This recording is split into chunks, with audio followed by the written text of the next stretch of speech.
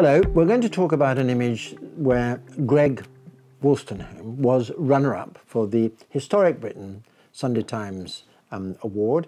And I think it's worth saying that this is Jubilee Tower, and many people may know it in Lancashire. I didn't, I have to say.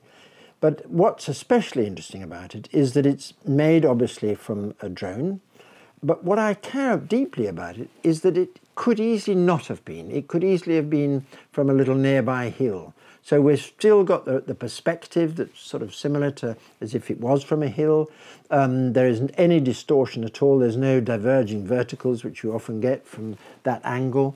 The blue is so effective. Everywhere is blue. All the white, of course, has got blue within it because there's a lot of blue reflection everywhere.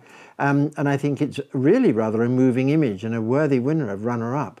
I think the timing is exceptionally good. There's a beautiful sky up here, just a little bit of white coming through, and that really does work. It's not plain grey. The mist is effective. There's a good dark shadow here, so we've got a sense of dimension, a sense of shape.